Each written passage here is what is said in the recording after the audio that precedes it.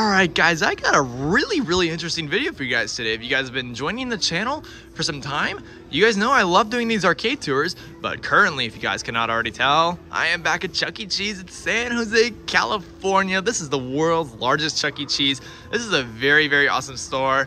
But this video is going to be interesting because I am doing a second floor only video tour. I have never done this before, so I'm only showing half of the store. So everything that you see down on the first floor, I am currently not going to show anymore in the video. If you guys want to see the full store tour of this Chuck E. Cheese, the world's largest Chuck E. Cheese with the world's largest 2.0 remodel, those videos will already be on my channel. But this is only showing the second floor, because I do want to break it up for you guys, because this Chuck E. Cheese is massive. It is so large.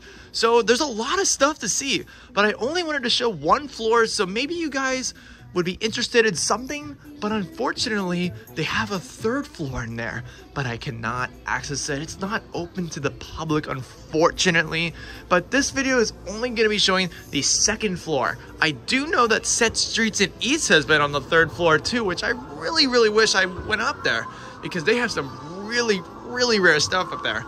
But unfortunately, I cannot. This is just gonna be a second floor video tour, so obviously, if you guys can't already tell, there are some arcade games up here. So some of you guys like the games here, but I wanna show them. There's 2 Robot Storms, 2 Hero of Steels, 4 Cruisin' Blast, crazy, Luigi's Mansion, Dead Storm Pirates, The Walking Dead, 2 Jurassic Parks, the Ice Cube Claw Machine, a Zombie Snatcher, and then this is probably the best piece in this Chuck E. Cheese. It is the retro Chuck E. Cheese's sign on the arcade. Very cool. This is the most recognizable piece at this Chuck E. Cheese. A lot of videos back then in the 80s and the 90s had this sign showing and glowing in front of the games. It just pays a tribute to what used to be at this Chuck E. Cheese, because this is the hometown where Chuck E. Cheese first started. So this location is very special and very important. It's not the first Chuck E. Cheese ever, but it is in the same town, in the same city, and it is a very old former Pizza Time Theater. But we're gonna continue on, show you guys some more games, some Minecraft Dungeons. There's a Fruit Ninja. Here's a kiosk, Batman, Nerf Arcade, and like I said, the jackpots are very good here. It's $250. Usually the jackpots are way less than $250 at a Chuck E. Cheese.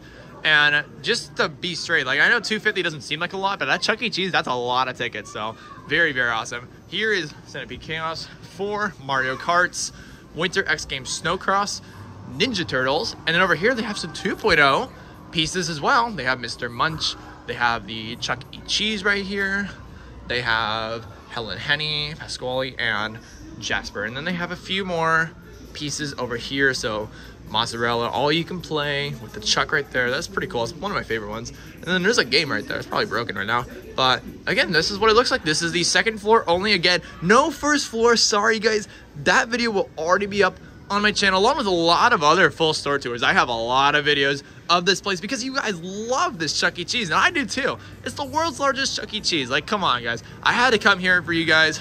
Again, very cool.